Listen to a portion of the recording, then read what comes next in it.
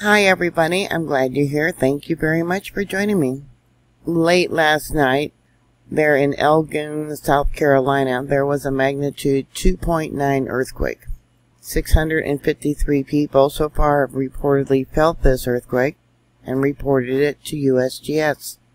A lot of those living there are getting tired of these earthquakes, are getting quite worried about what's going on. There was several reports sent into EMSE. One here says it was scary. Please figure out why. Another one said it was loud, but not quite as bad as last night. In the last 24 hours, USGS has 3 earthquakes in this location. The most recent, a 2.9. There was a 2.1 and a 1.8. All of those earthquakes were very shallow. The 2.9 was only 3.5 miles in depth. The 2.1, 2.3 miles in depth. And the 1.8, 2.5 miles in depth. In the last week, there's been 5 earthquakes, the largest being a magnitude 3.3. Now that 3.3 occurred at 1:30 a.m. local time, so that's probably the earthquake that he's talking about.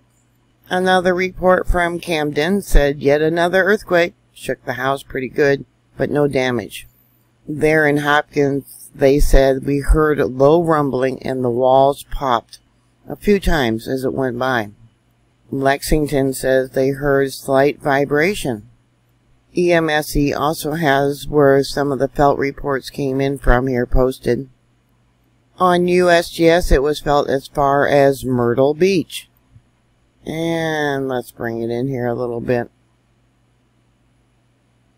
It was given an intensity level of 4, which means it was felt indoors by many, while 653 people reported it to USGS. Outdoors by a few at night, many people would have been woken up. Well, they probably were. Dishes in the cupboards would have been rattling, windows shaking, doors shaking. Automobiles that were parked would have been rocking noticeably. This very well could be an indication that a larger earthquake is coming. You know, in 1886, when they had that 7.6 earthquake there in Charleston, there was earthquakes prior to that, which was in June, and then the earthquake in 1886, the big one, the 7.6, happened in August. So it could be a reminder to earthquake-proof your home, have a bug-out bag and other supplies, your documents, medical, water, canned food. Don't forget the can opener.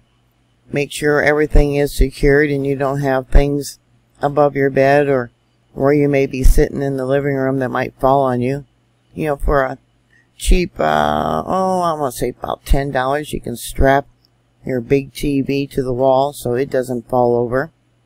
Put brackets securing bookshelves and tall objects. I have all mine secured. But this swarm that's been going on, you guys that know this is not normal. So have you had damage, and are you preparing for something that could come that would be much larger? Please put those comments down below. Thank you very much for watching. Thank you for subscribing. Please stay safe, and I'll talk to you later. God bless you. Bye.